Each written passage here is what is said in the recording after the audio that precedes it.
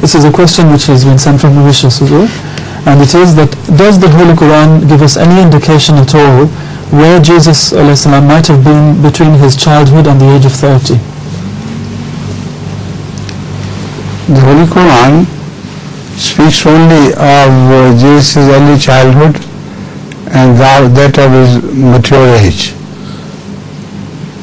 events of his mature age. In between, nothing is mentioned.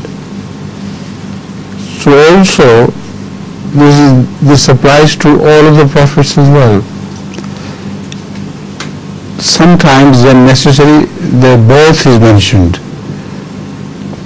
but otherwise, only the events of their maturity and their having been raised to prophethood are mentioned. But in an oblique reference to their early life, it is told about the prophets that they never told lies. And this is a general which applies to Jesus as well as to all others.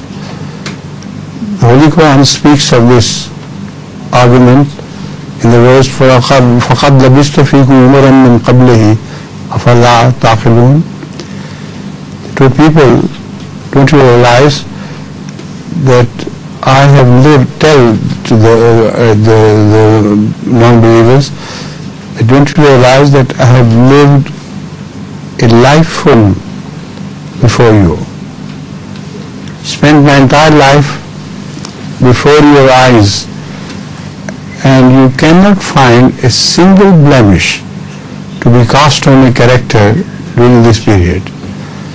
So why should I have turned into the greatest of liars after reaching 40 years of the age of 40 years, and also try to attribute lies to Allah, while I never attributed lies to any humans?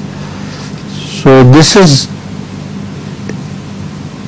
implies the early life of the Holy Prophet was spent innocently.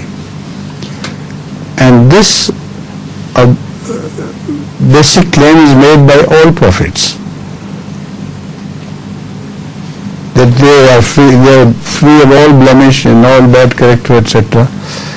And so the earlier life is not mentioned in detail, but in principle it is spoken of.